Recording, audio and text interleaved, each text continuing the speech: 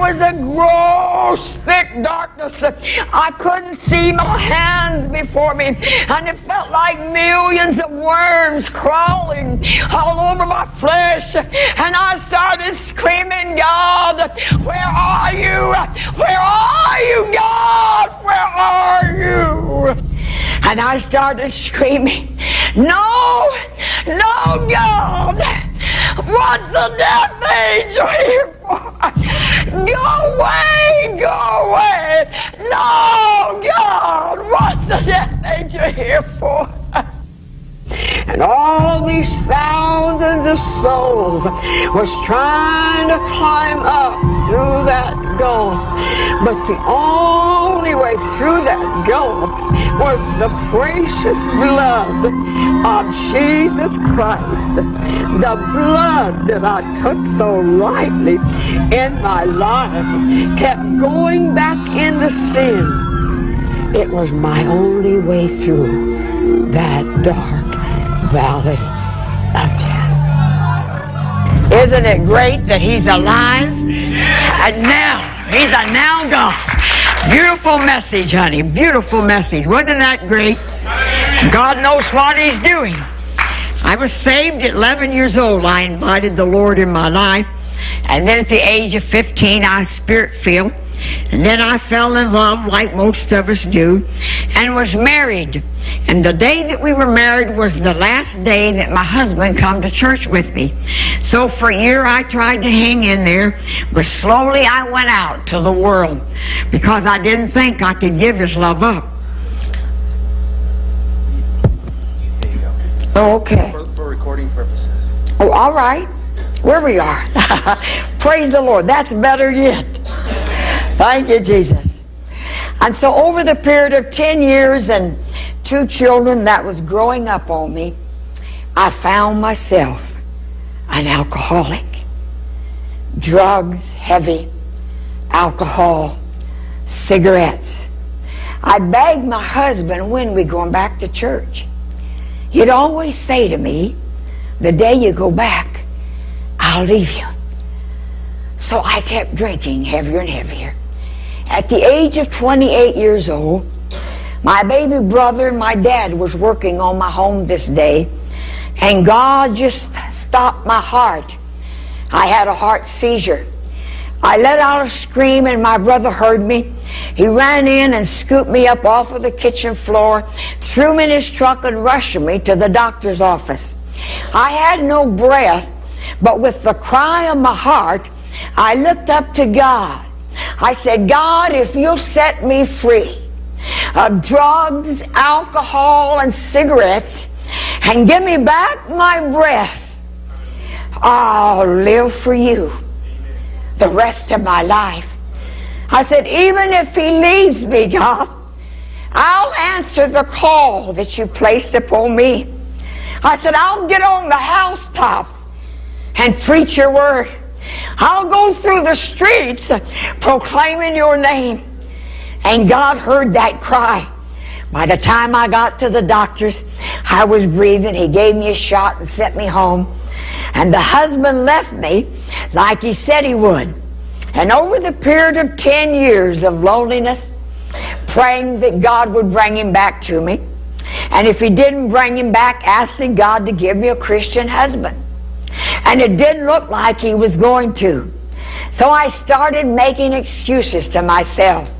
I'd have to grow old all alone. I needed someone to help me raise my children and be with me.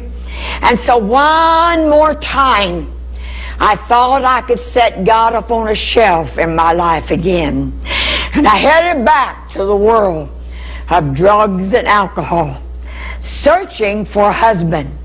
I found one. He told me he'd love me as a Christian woman and would go to church with me. But as soon as we were married, he wanted no part of my God or my church that I loved. So I found myself going from bar to bar, the calling of God tugging harder and harder at my life. And each time that we go back into sin, we go 7 times worse. And when the devil gets us possessed, when he totally gets control of your life, then your open field, he can send all the demons of hell in upon you. So the next leading demon that moved him was suicide. It started riding my mind night and day. I had been such a failure in my life. I couldn't even live a godly life, a Christian walk in this world. And then I'd fail my babies when I should have been instilling Jesus in their little hearts.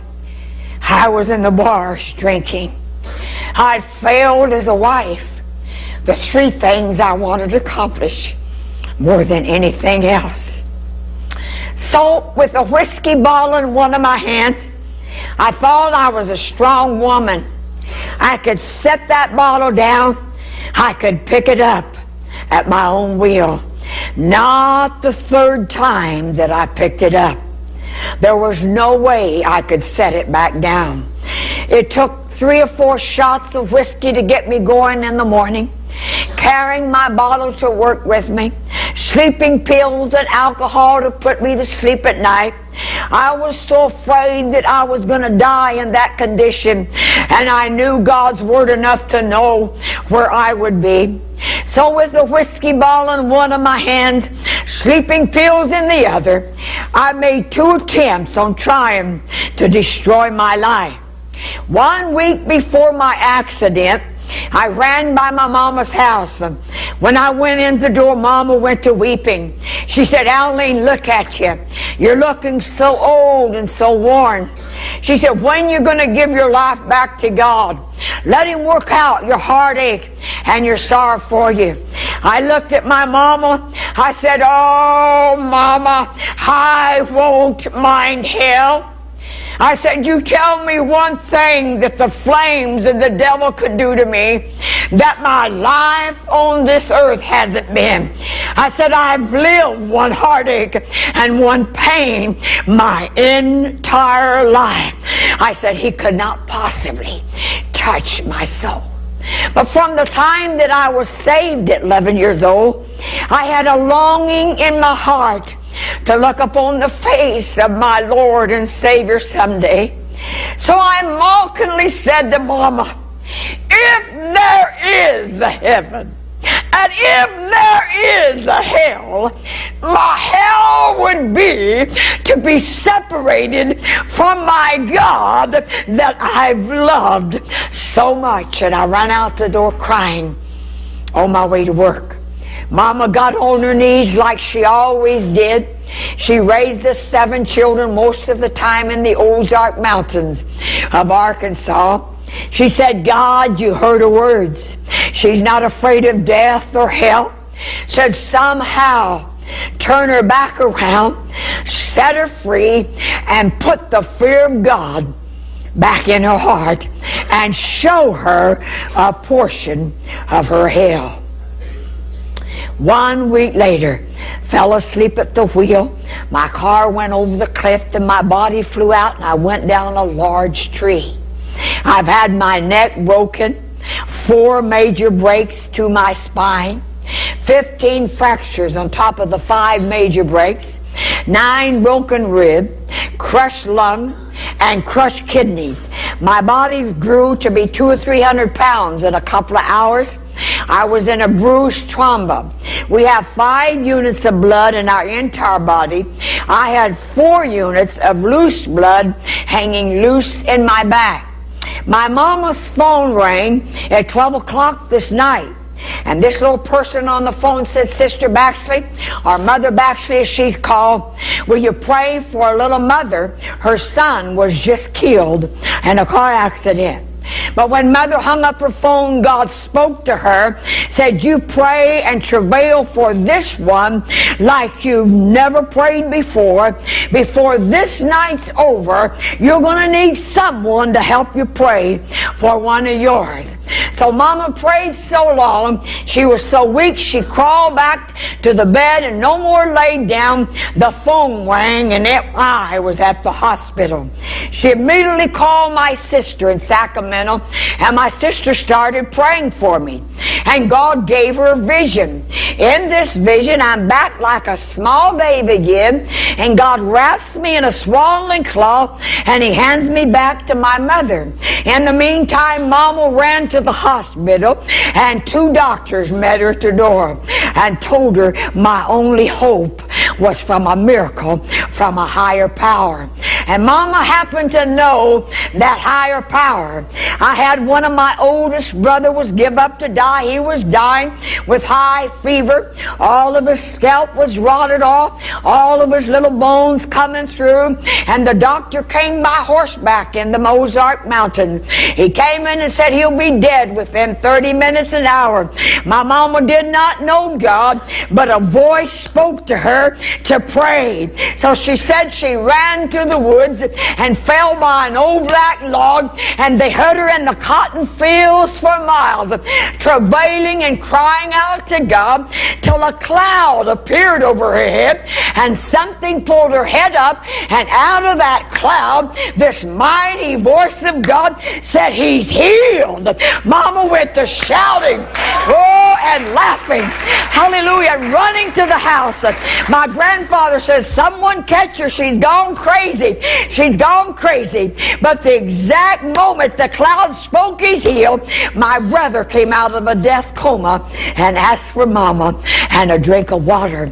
So when doctors says they can do no more, when man says it's impossible, I cannot live, that's when my mama gets a hold of God. The word impossible turns her on. She ran back home.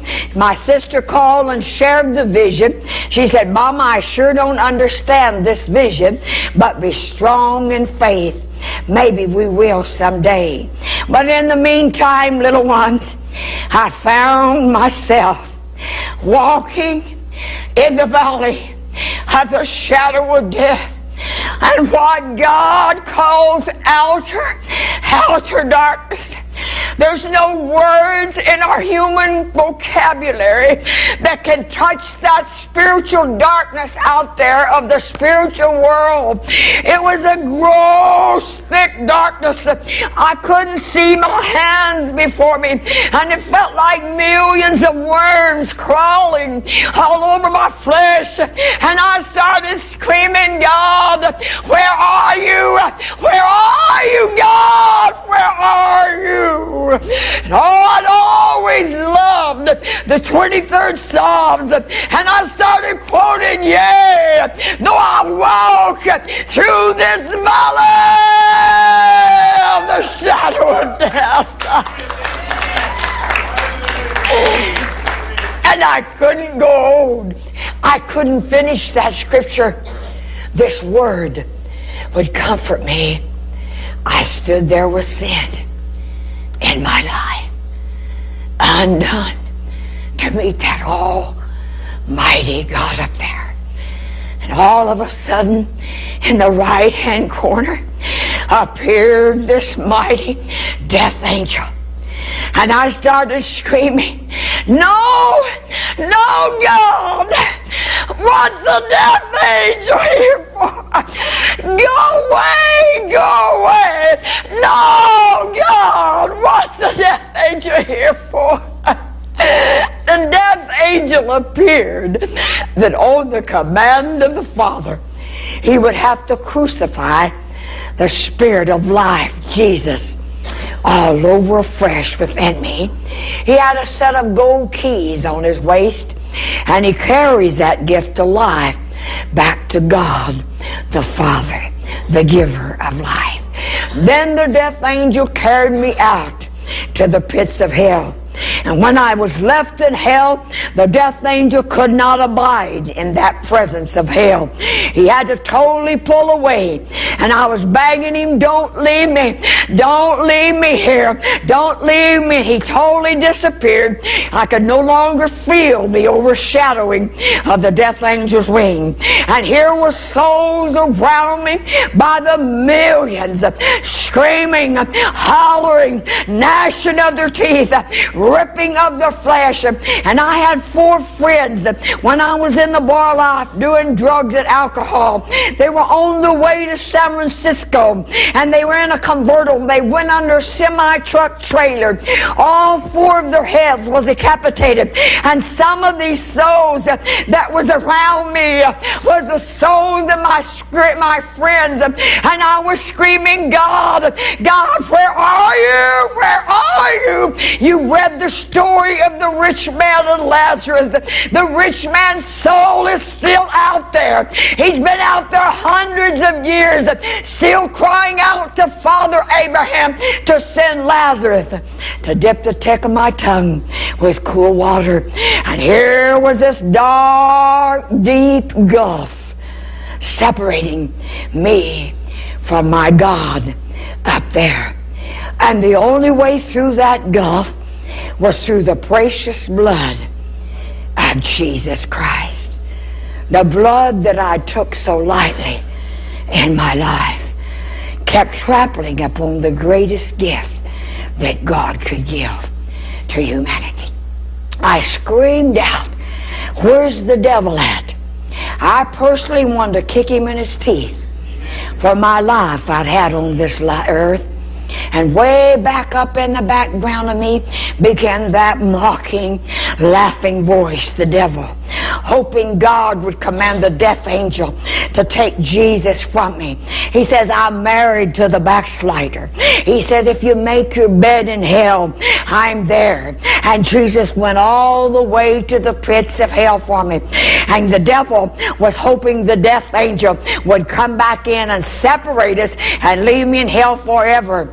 And all of a sudden, this almighty earthquaking voice began shaking all hell, and demons by the millions started their irky, horrible sounds, trillions of eyes all around me, and all the souls was crying out in desperation, ripping of their flesh. And as this voice started coming on the scene, the earth started moving and quaking under me.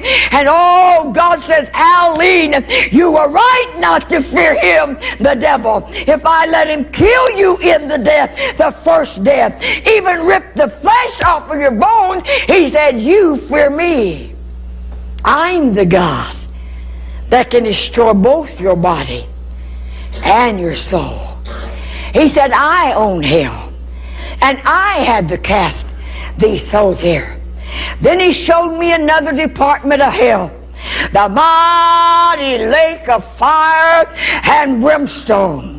And hell was enlarging. Hot lava was bubbling up from all heaven and hell and earth and eternity. Red hot transparent flames. But those flames gave no light. Now both fires, the fires on this earth, can consume our flesh, the first death. The spiritual fires of hell can consume the flesh. But neither fire can consume the soul. It's the only thing destined to live beyond this life. And oh, it's the soul, is the judgment of God. There's 2 deaths that we have to face. The first death, the death of the flesh, we think everything's over with. There'll be no more pain. But oh, we just begin to live when we die. The first death. The soul has been destined to live. So it's the second death. Where is my soul going to live for all eternity? Heaven or hell? And hell was enlarging. God says, wide is the road that leadeth to hell and destruction, and many, many there be that go thereat. But he said, narrow is the path that leadeth unto me, and life everlasting, and few there be that find it. But he said, I did not create that lake of fire. And he showed me the lake again, and the angels are in the chains. Their big gold loop chains around their wings, had their head bound to the pit, and it gave no light. It was in gross darkness. Even with the hot lava and the flame, it was still in this gross gross, gross darkness. God said, I did not create that pit, Aline, for the soul of man. I created heaven for you. I created it for the devil and his angels. And he said, if I have to cast you there on Judgment Day, it will be your own choice, your own will that will take you to that lake of fire. And as I waded in and out of the valley of death, they had to cut my throat, drill 4 holes in my head, put me in a halo cast that weighed 25 pounds and locked on my hips. So my only way of communing with my mama when I would come out of the coma state, I would scribble, pray, mama, I can't die, I can't die. She saved all my notes. One of my notes, I'd been to hell already. And I scribbled, mama, you may have to shout this to the world. There is a hell. There is a lake of fire. And oh, pray, mama, if I die, I'll be left in hell for all eternity. And I was begging, mama, pray, pray, mama. And oh, as I wade in that dark, dark valley, one day just opposite from the gross darkness, oh, began penetrating this almighty, illuminated, holy, righteous light. And the light was so pure and holy, I wasn't fit to even look up to that light. I grabbed my face, covering my eyes. I fell on the ground, and that light was going through every fiber of my flesh. And I was taking my nails, trying to dig myself into the dirt, trying to hide from that almighty light. And here for the second time began penetrating my ears that almighty voice of God again. And all God would say to me is, Aline, your gifts and calling of me are without repentance. That scripture always troubled me. I didn't know what gift that the Father was not going to take back and repent over. And I was afraid that when he placed the call of God upon her life, it's exactly what it says. You can find it in Romans 11:29. I realized the gift the death angel came to take from me, the precious gift of everlasting life. Once we pick up Jesus in our lives, the Father will not repent of giving his Son to you. He'll not take it back. He holds us accounted with where we go and what we do with that precious gift of life in our lives. Then you can walk in hell where I have, and you can run to the 4 corners of the world, and you'll not get away from the calling of God. You have been called, chosen, and predestined from the very womb of your mother. You didn't stumble in a building somewhere and pick up Jesus accidentally. You've been chosen to have this everlasting gift, Jesus Christ, in your life. Hallelujah. Hallelujah. Hallelujah. And as I wade in the valley of death, oh, hallelujah, my crushed lung, it began swelling on me. And just as my left lung, the crushed lung, my right lung deflated, and I did not breathe. 4 minutes, the hospital called my baby brother's home and told him to get the hospital. They were afraid they were going to lose me. And the little therapist that was over me, he shared with me later. He said, I was the therapist that was on your lungs, and you died for 4 minutes. No oxygen hit your brain. He said, I took your blood reading at that 4 minute, and your blood, I was giving you 100% oxygen down into that lung, but not 1% oxygen was showing in your bloodline. It was black as your hair. Absolutely no life at all. He said, 1 more minute, I would have legally had to pronounce you dead. 5 minutes for California. And he said, I've been a Christian 15 years, and I've never heard the audible voice of God. And as I took that reading, knowing I had 1 minute to get you breathing, said God said to me in an audible voice, she's a chosen vessel. He said, I screamed out, Jesus, and give you one more shot of oxygen, and the old right lung began responding, and you started breathing. Hallelujah, hallelujah. Oh, hallelujah, hallelujah. Thank you, Jesus. And my brother shared with me later. He said, sis, I ran in just the 4 minutes you were dying. He said, you rushed out and you grabbed my hand and your eyes was locked on my eyes. But he said, you weren't seeing me.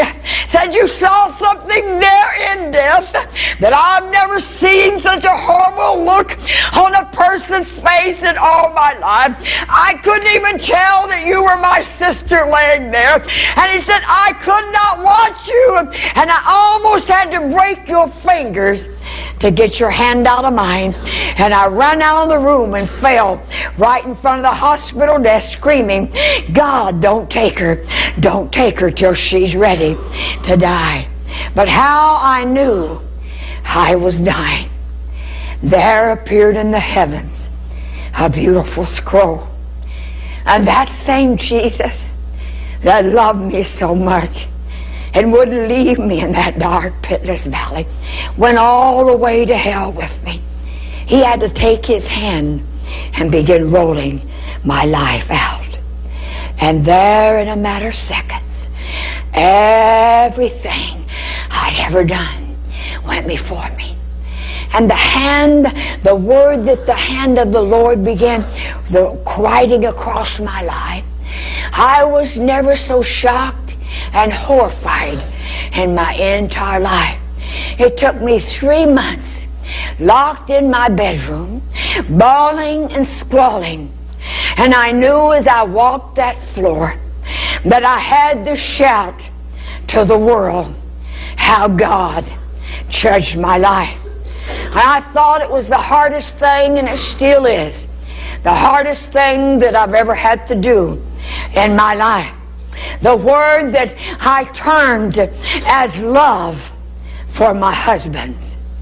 The mighty finger of Jesus began writing in capital letters the letter L, U,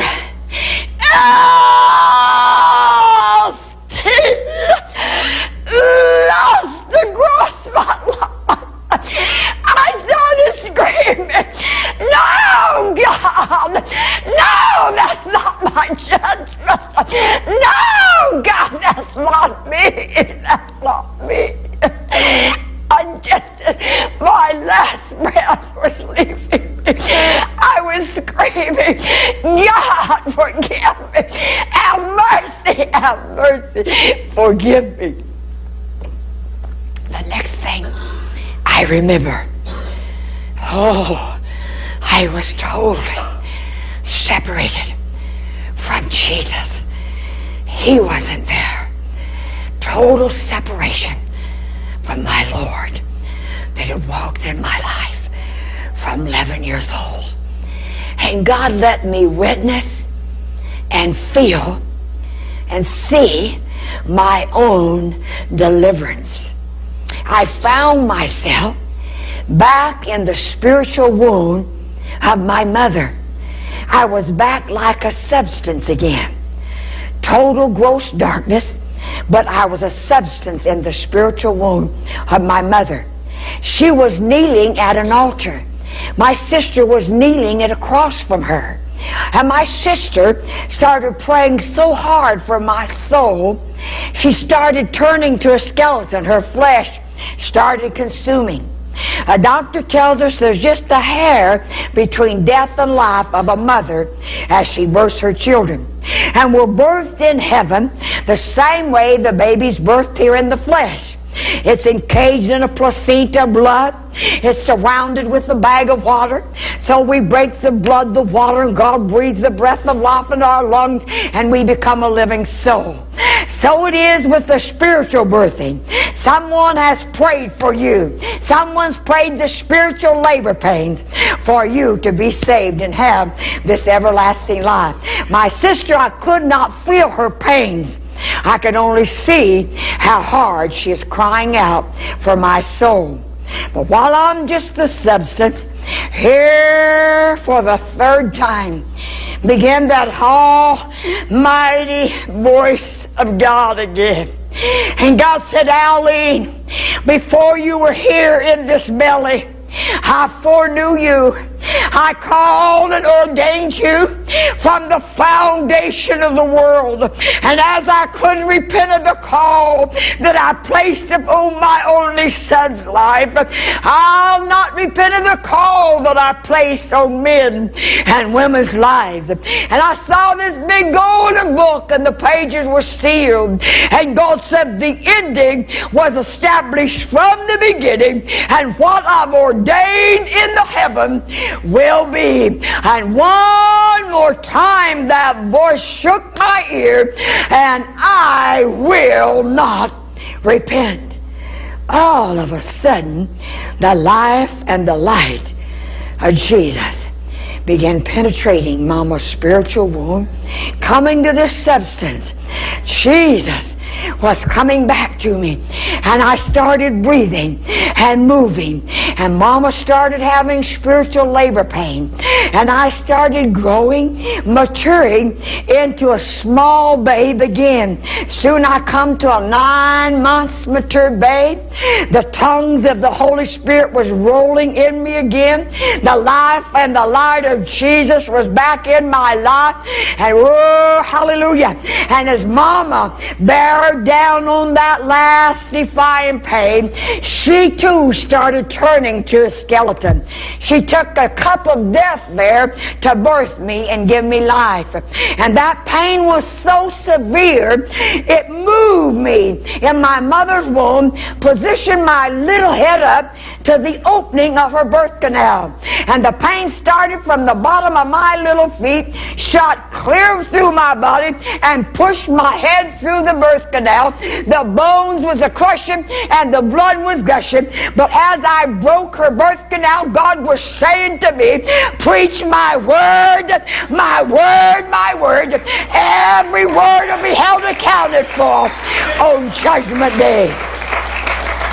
Hallelujah, hallelujah. Now 4 minutes I didn't breathe and I died. No oxygen hit my brain. So I was in a state of insanity. I was so wild I kept ripping out my blood feeding off from the lung machine. They had me strapped, the hands and the feet to the bed. I was like a raging animal. The third day of insanity, they was going to take a brain scan to see if there'd been damage. But the exact moment I broke my mother's spiritual womb, and God telling me I had to preach His word, I came to my right mind. And tongues of the Holy Spirit was coming up out of the pipe into the lung machine. And the machine was making all kinds of funny noises. And this word, Jesus, was back alive in me. And it was leaping. And I was coming up and down, bolted with that 25-pound bolt cast into the second layer of my skull. The cast weighing 25 pounds. The word was live and leaping, and the machine making noises. The little nurse ran over to see what was happening to me, and she saw I was in my right mind. She went running from the doctor. She said she touched my foot, and a shot of electricity just carried her through that intensive care. She swung the door. Mama standing out there waiting to be let in. She looked in and saw me a-leaping and the machine making noises. She ran in and grabbed the back of my cast, was swinging on to me, trying to calm me down to see what was happening with me.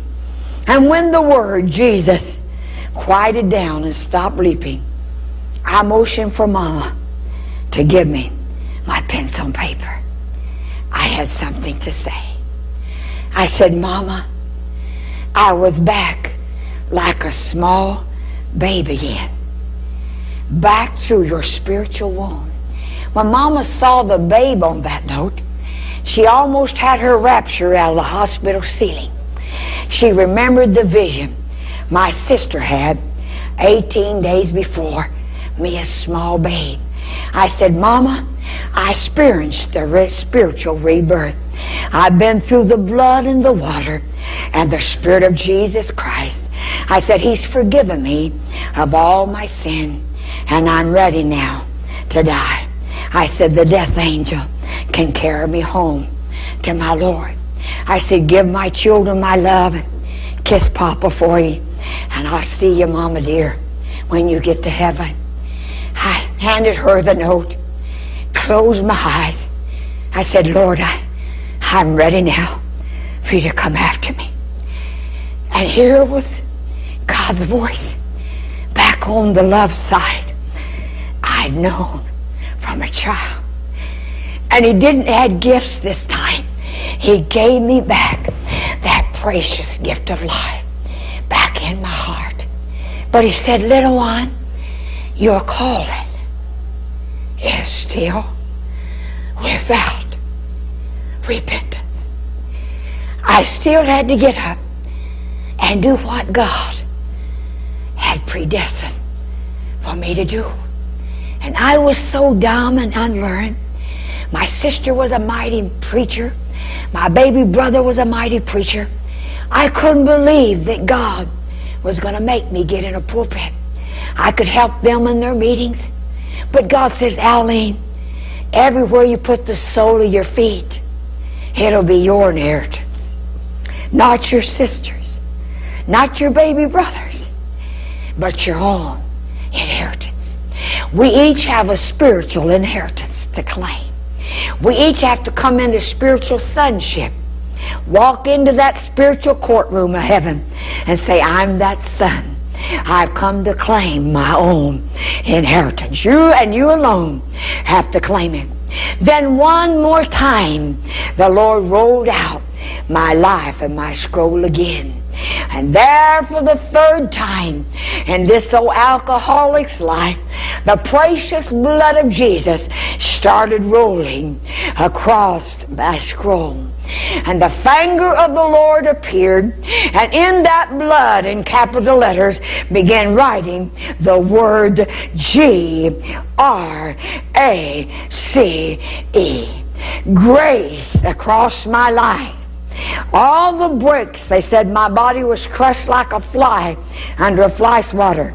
But all the breaks in my body, number 15, number 9, and number 1, meant judgment from God.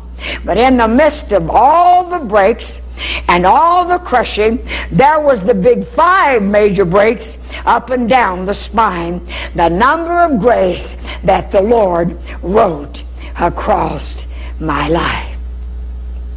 Hallelujah. They took me off of all support machines, moved me out of intensive care. I went home the very next morning. I was only in the hospital 18 days, all total. God is a miracle working God. And when God places a cloud, hallelujah, hallelujah. Glory be to God. I want to share just a little bit of the scriptures. Hallelujah, hallelujah. Our lives are a reproach unto the Lord. The scripture says, let everything that just nameth the name to depart for iniquity. Me sitting on a bar stool trying to share Jesus with another alcoholic sitting there with me. I brought more reproach on His name than I did good. So God wants our lives to be walked a holy, godly walk in the Lord.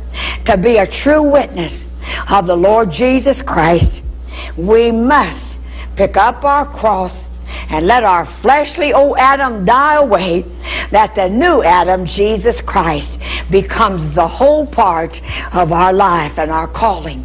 If you put the calling of God first and Jesus first, then He'll give you that one that He's ordained to have with you, to walk with you. Hallelujah, hallelujah. Let's go to Revelations 20:6. It says, blessed and holy is he that hath part in the first resurrection. Jesus is the first resurrection. He was the first to come out of the grave. And because He arose, we arose. And through his blood, we won victory over death, hell, and the grave. He gives us a choice here. And this is why Jesus, the main reason he came, he preached more on the subject of hell than any other subject. He knew he came to die upon Calvary to shed his precious blood that he could heal man, the relationship between man and God again, and restore to us back to God the Father that created us and put us in the Garden of Eden. So we're sealed in Jesus Christ. You're sealed in the first resurrection. Through his blood covering, you have been sealed in that first resurrection. Revelations 20:12 says, "And I saw the dead small and great stand before God. The books was open, another book was open, which is the book of life. And the dead were judged out of those things which were written in the books according to the works." I'd done a lot of good works in my life. I love people. I was giving and sharing. But when I hit the valley of death, I was found wanting, and I was way in that valley. It seemed to me was eternity. Wait there. I was hung up there. All the good that I'd done in my life, it was going to be abolished and wiped away. I was found with sin in my life when I hit that mighty valley of death out there. And all my good works would not count. And the sea gave up the dead which were in it. And underline these next two words. And death and hell delivered up the dead which were in them. This scripture always was a fuzz to me too. I couldn't understand if the lake of fire was the only hell, how death and hell was already out there to be delivered up, stand before the white throne judgment, and then cast to the lake of fire. Those that's in a death sentence out there is the poor old sinner that came in darkness and went out in the same, never to know the light of Jesus Christ. But to those that's in a hell experience out there is a backslider that's been translated out of the dark into the illuminating light of Jesus Christ. And if that light is turned back to the grossness, how thick and how eternal. The 4 minutes I died, God answered my mama's prayer, and I named my own hell. When I was separated from Jesus, that was my life from 11 years old, my spiritual soul flipped into a spiritual hell, a spiritual fire you could not kindle in heaven, hell, or earth that can touch the soul of a man or woman that's had that life gift embedded within their soul, and for that to be taken back out and turn you back to the total gross darkness of the spiritual world out there. I named my hell. My hell would be separation from my Jesus that I loved so much. And death and hell was cast into the lake of fire. This is the second death. Get your eyes, young people, on the second death. The greatest decision you'll ever have to make in your life. It's not what Bible college you want to go to, or what kind of profession you want. Position in this world. It's where your soul is going to live eternity. And he gives us the choice, heaven or hell. And he shed his blood. He had never been separated from his Father from all the foundation of the world. But just as Jesus gave up the ghost there, he screamed out, "Father, Father, why hast thou forsaken me?" He took that total separation that you and I would never, ever have to be separated from God, our Creator. What a gift that God would give to the world. The gift that I took so lightly in my own life. Hallelujah, hallelujah. Get your eyes on where your soul, the second death is the judgment that God pronounces upon the soul, where it's going to live for all eternity. Nothing in your life is more important than securing your soul through the blood of Jesus Christ. What a gift that he gave to the world. Proverbs 1:23, and I'm going to close. He says, turn ye at my reproof. God will speak this scripture to me 1,000,000 times sitting on the bar stool, and all the tugging at my heart would be there. He kept saying, turn you at my reproof. Behold, I will pour out my spirit unto you. I will make known my words unto you. Because I have called and ye refused. I have stretched out my hand and no man regarded. I wasn't worthy for God to bring me back from hell. I don't know why he'd give an old drunkard 40 years old another chance to pick up my cross and follow the Lord. But oh, this one thing I do know, that oh, just the presence of the Lord, oh, the awesome power of God in our lives that we can have when we total commit our young lives. God needs you now, youth. God needs you now, not when you get old. Your generation's dying out there on drugs and alcohol and suicide. God needs you now to live that godly life, to be that ensign to the dying world out there that's all around us. Hallelujah. Don't keep running. Don't keep running from the call of God, because there will be a day that he'll stop knocking and tugging at your heart. There is a place. He loves us. He's a God of love, or I wouldn't be standing here today. He's a God of love, and his wrath, he gave me mercy. Hallelujah. But he's also can turn to the God of wrath when he has to judge you in the end and cast your soul to the lake of fire with the devil and his angels. America, youth, we have no excuse. I believe we've heard the story of Jesus from a little bitty person. America will stand before God with no excuse.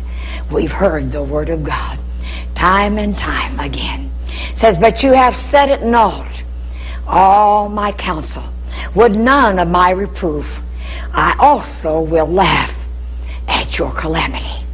I will mock when your fear come. I've had big men and women say, I'll not fear when I hit that valley. Oh, you don't even know what's coming out of your mouth. And you don't know what fear is. You may have been in fearful things here in your life as I had, but oh, to hit that dark valley of death, undone to face that almighty God. The word of the Lord says, every knee will bow, every tongue will confess and cry out. The biggest of men will be crying out when they hit that valley of death. When your fear cometh as desolation, and your destruction cometh as a whirlwind. When distress and anguish come upon you, then shall they call upon me, but I will not answer. They shall seek me early, but they shall not find me. For that they hated knowledge, and did not choose the fear of the Lord. Hallelujah. Hallelujah. We have an opportunity tonight. We have an opportunity tonight to receive this gift of life, eternity. Don't keep running. There'll be a day that his grace will end on your life. I ran and ran, and I'm a firm believer that if I ever turned my back upon God again, if I ever went back into the world of sin, I would seal my doom, that lake of fire, with the devil and his angels for all eternity. Not even my mama could touch God for my soul. The last drop of blood has been applied to my life. Hallelujah. Hallelujah.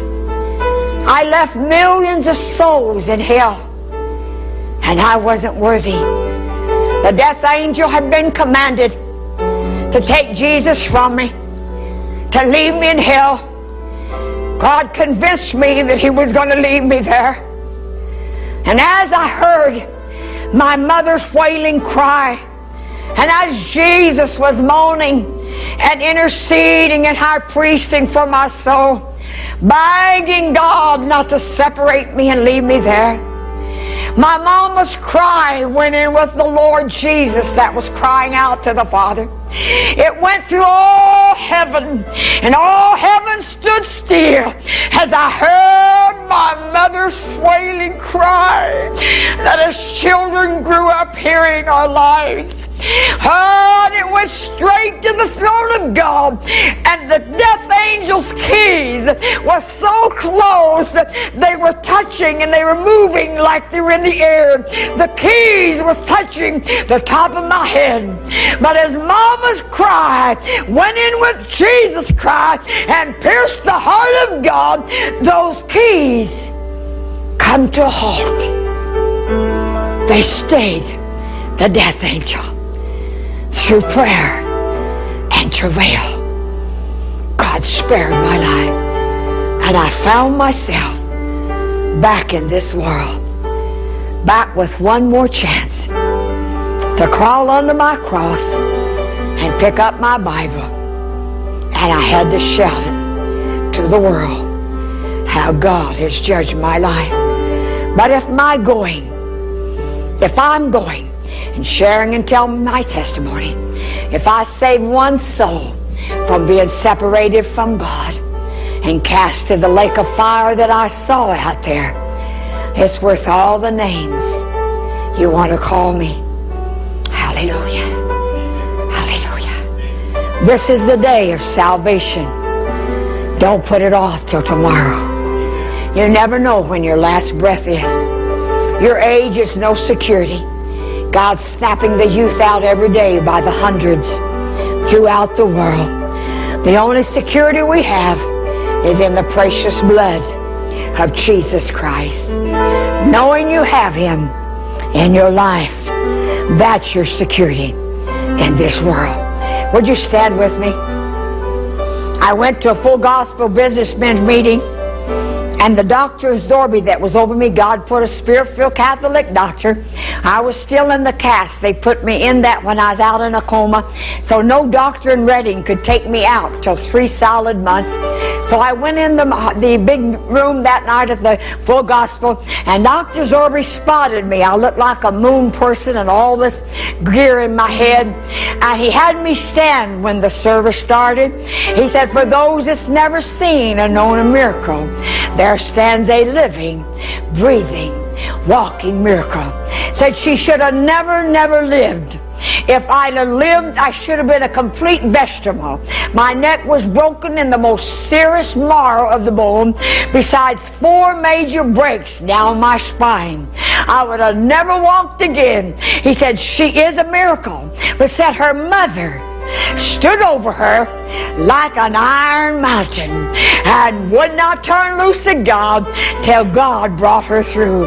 The faith of my mama and the cry that pierced the heart of God, and God gave me mercy and grace. And I can say and stand here, my feet has walked in the pits of hell.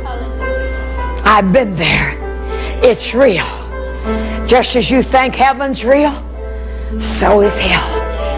And you must choose now. Choose now. Where are you going to spend eternity? Get your eyes locked on the second death. You may live to be 1,000,000 years in this old life. You think you've lived a living hell. It can't be compared to eternity.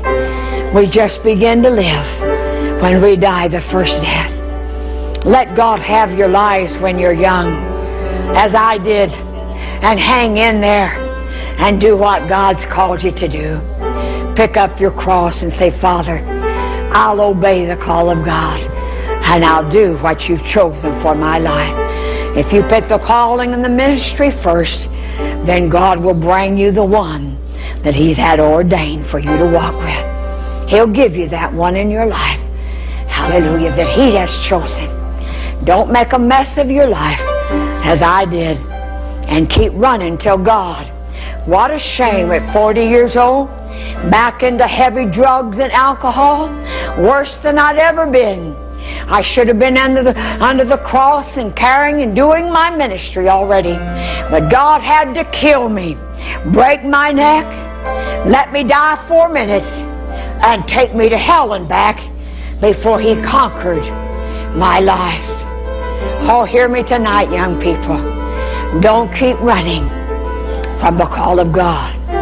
And as I stood there crying, God let me hear all the souls in hell one more time, how they'd give anything in this world to be me.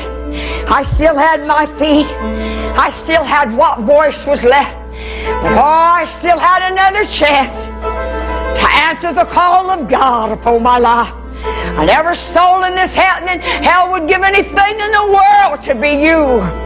Give anything in the world to be in your place, that they may have this life. But it's too late. So don't keep running from the call of God tonight. The first chorus they started singing that touched my ears was the most beautiful words I thought I ever heard. Was because He lives in the key of C, son. Because Jesus lives, I was alive. I was living, hallelujah. Because He lives, I don't have to try to slice my wrist. I don't have to destroy myself. Because Jesus lives, we live with Him. Oh, hallelujah, hallelujah.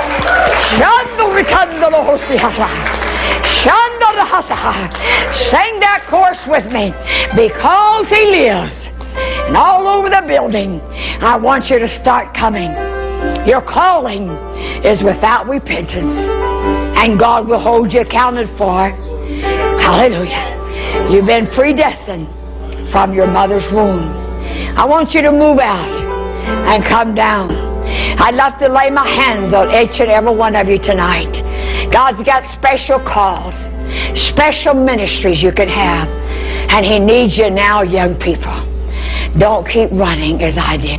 This gift of life is free, and Jesus offers it to you tonight. All over the building. If you don't know Jesus, step out and come down. Step out. He's tugging at your heart. Don't go out of the building if you're not sure of your relationship with Jesus Christ. If God stopped your heart, what would it be? Would it be heaven, or would it be hell? The hell that I experienced out there.